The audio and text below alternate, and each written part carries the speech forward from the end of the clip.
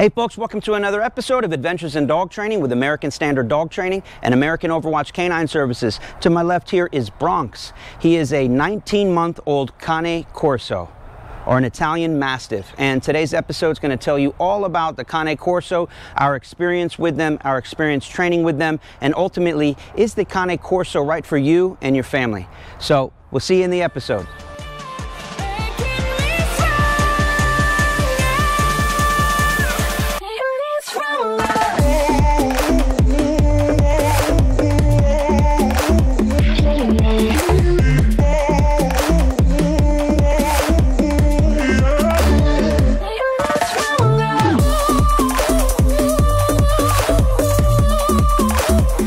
Folks, so in this episode we're going to tell you everything we know about the Cane Corso and if we think he's right for you and a good fit for you and your family. We'll start off by telling you our history with the breed. We got our first Cane Corso about 10 years ago. The dog's name is Zifos. We call him Z for short, and he's still our personal dog. He's an old man now. I'm gonna bring him out later and compare and contrast him to Mr. Bronx here. Again, Bronx about 19 months old, 160 pounds. Outside of the breed standard, he's still growing. His head hasn't even really started to develop yet. When he's all finished growing, he'll have what they call a pumpkin head. His head will probably be just absolutely monstrous. And it's not small now by any means, but he's still kind of in that funky teenager age where he hasn't fully, he's not filled out, right? So he's kind of long and lanky. As you notice, he's got his tail cropped. He has his ears cropped. Sit. Good. Good boy. As I was saying, you notice he'll have his ears cropped. There's different styles of cut for ear cropping. You can kind of compare his ear cropping to the cropping we did on our dog's ears. It's just the breed standard. You don't have to do it. There are some Cane Corsos with floppy ears, but I definitely prefer the look of the cropped ears. And I highly recommend you get that tail cropped, because just because of how tall they are and how happy-go-lucky dogs these are, their tails will knock everything and just clear out your coffee table. So you definitely don't want to crop that, and the whipping action caused by a tail like that could actually hurt you a little bit, you know, not permanently. It just ain't gonna feel good smacking on your leg.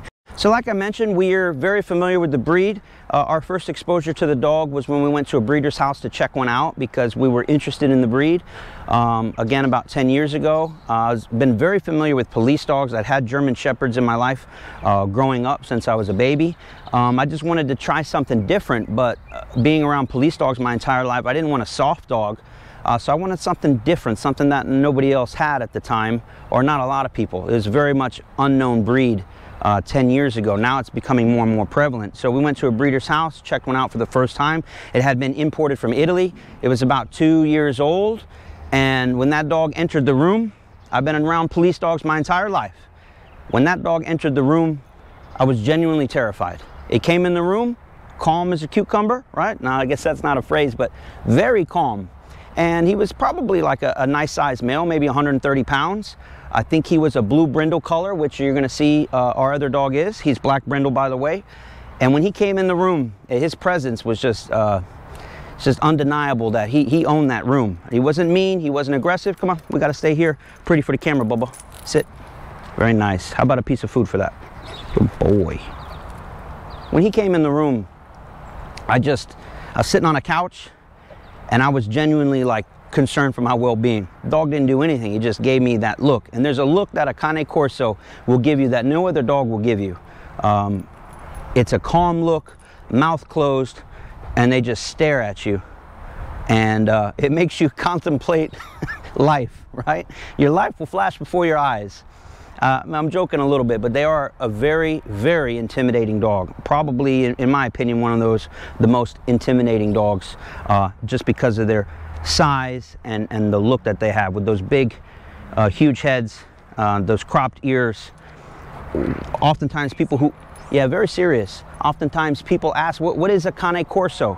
Some people refer to them as Cane Corsos. I like the pronunciation Cane Corso. They are Italian. So I just describe them as a pit bull on steroids, because pit bulls can be very intimidating looking, a lot of musculature, but these take it to the next level. I also say like they would eat a pit bull for breakfast, right? These are monsters.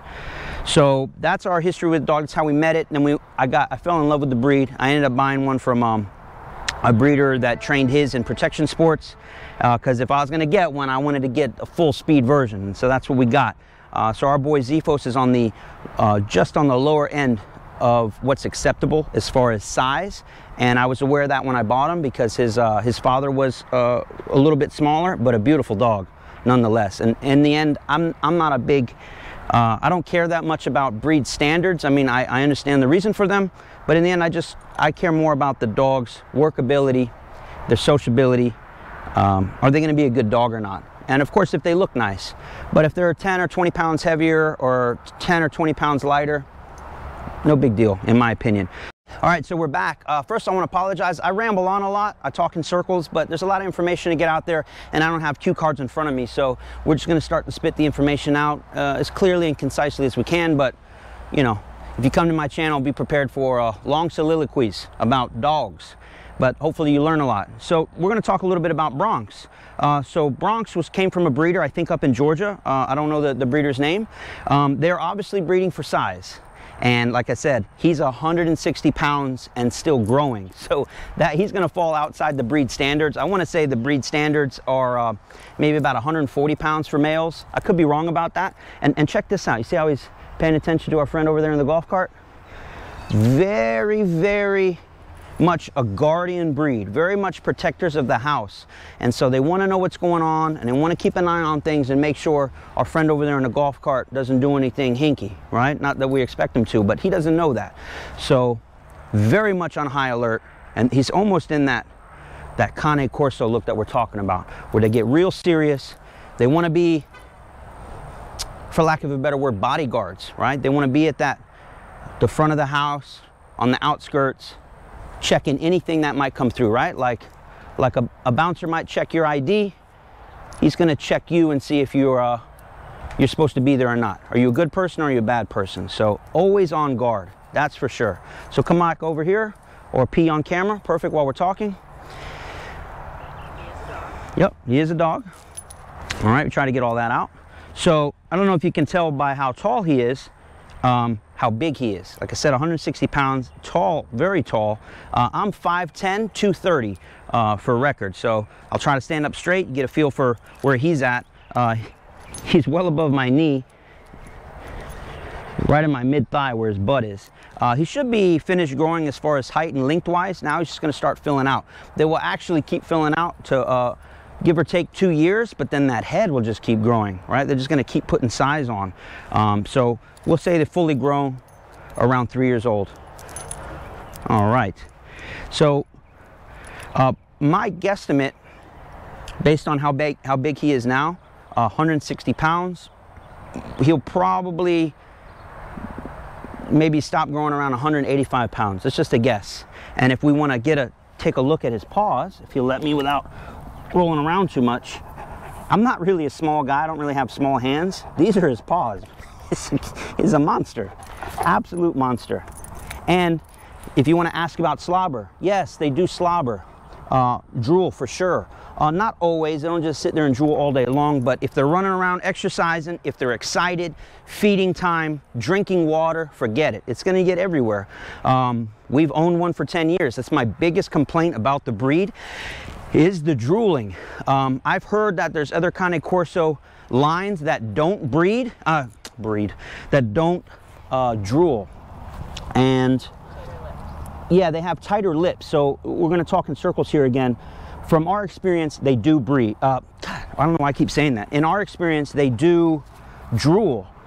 Again, when they're excited, when they eat, when they drink, when they're exercising, drool. And just standing out here in the heat, a little bit of drool coming out, and as you saw, I got on my hand just in one swipe. And you see it's on his paw. Now, why I say that is, when they come in from being hot or they drink a lot of water, one of the first things they do is shake their jowls like that, and you see I'm simulating it, and they just start flying. The goobs fly. And so we've had goobs on our 11-foot ceilings. Past the walls, hit the ceiling. That's not common, but they get all over the walls. So that's our biggest complaint about the breed. I always joke and say that there's like 4 elements, right? You got water, ice, different states of like liquid. Yeah, help me out. You got water, ice, gas. I'm no scientist, but this is like the fifth element. It's like a plasma. All right, this stuff here, it's so gross. But it is. That's what ends up on your wall. That's what ends up for sure always right here on your pants. And without fail, you're going to be ready to go out on a hot date, and your dog wants to see you go, and he comes by and rubs you and leaves a little. It's a snail trail, folks. Let's be honest. All right, it is a snail trail right on your leg or your arm or wherever. So it's just one of the qualities about them that you have to get used to. You never get used to it. It's gross every time. So the drooling exists. Again, there are some other lines out there that maybe they've kind of bred that out, but that's a separate discussion we're going to get into in a minute. Maybe we'll get into it now. So let's start that one up.